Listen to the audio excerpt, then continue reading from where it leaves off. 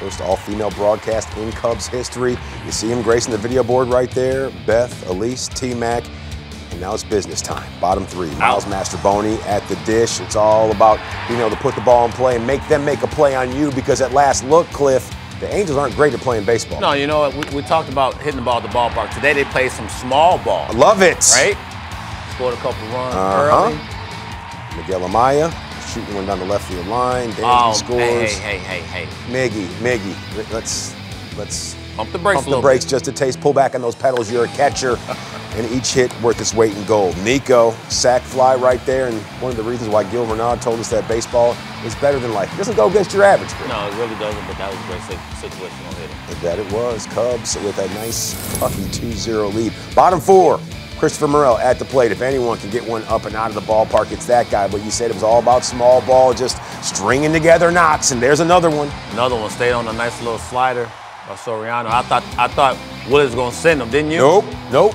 What did he say yesterday? Got to be smart. You don't want to make that third out of the inning at third base. And then Mastro, you leave everybody stranded right there. That's how the inning would come to a close. But Hayden Wesneski, well, he channeled his inner closer, because in the fourth, Willie Calhoun. Woosah. You see him woosah before he threw that? Hot hand in a dice game. Damn. Gets the ground out to end the inning right there. Mastro making it look smooth, flips over. Then Mickey Moniak gets him chopping through that. Nolan Schornell lifts this one to center field, and well, it's all about making plays. Cody says, I got it. I got it. Don't worry, Dansby. It's what teamwork is all about. Communication. Hayden Wesneski in the seventh, still out there.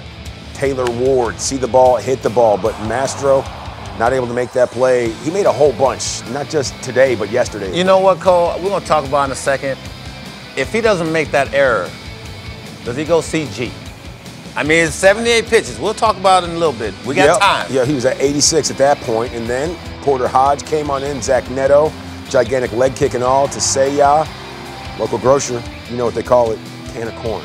So bottom seven, let's go. Frozen? Michael Busch, he has been just a little stymied as of late, but he's still in that 4th of July state of mind. Bag up, Terry! Hit the Bag up! Yeah, he hit the brakes off of that one. Michael Busch, his on-base streak in consecutive games, it continues to rally around 26 in a row. He's reached base safety, and like we said, he didn't want to just get on base.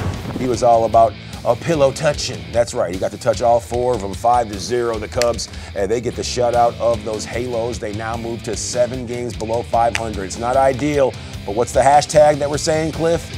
Race to 500. Race to 500. You get there, and you're right back in the mix for that second season. They out-hit the Halos 7-3, and Hayden Wesneski, he was a key component in keeping those Angels at arm's length.